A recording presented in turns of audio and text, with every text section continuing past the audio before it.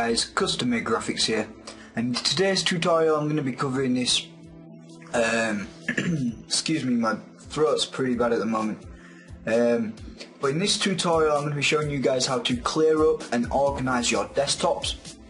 I know personally a lot of the time I just save everything to the desktop, it becomes clogged up, and you see here I've got millions of icons. I just put everything everywhere. It becomes really hard to find and really annoying to try sort out.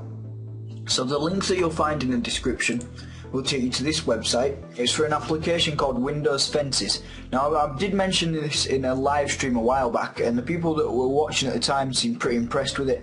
So I thought, why not do a tutorial as my first one from my new sort of upload schedule. And so yeah, so it's by Stardock. It's a really great piece of software. There is a free version, there is also a pro version. We're just going to be using the free version, it works perfectly. So when we go to the page, we're going to come down here where it says download.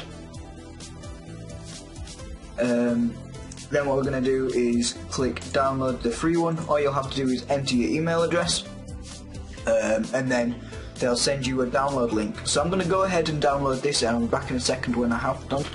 Okay guys, I've come back and Fences are downloaded. It doesn't take that long. I just do them when we're going into my email inbox on camera and stuff like that. So what we're going to do is we're going to go ahead and open it, click run, and then what we're going to do is we're going to go to the desktop so we can see what goes on. So we're going to hit next, I accept, next again, next, next and next, and then it'll install. It shouldn't take too long.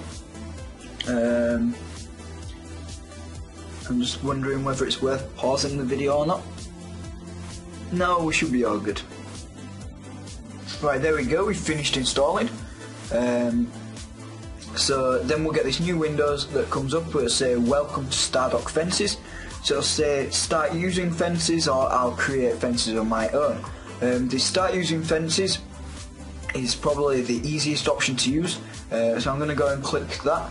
And then what we get is we get two more options. We get just create a couple of fences, in which case it'll create basically two boxes to put your own icons in, or you can click the sort out my icons button, and that's for extra messy desktop.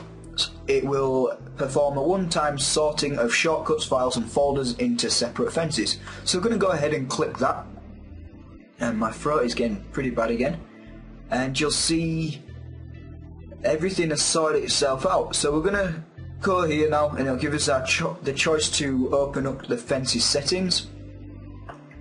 So here's what we've got. We've got the, excuse me, we've got the layout. So you can have any layout you want, but at the same time you can also just move these around however you'd like. So I'm just going to pop that back up there for now. You've got your appearance. You can choose your transparency settings, so you can make them really dark. You can choose your colours.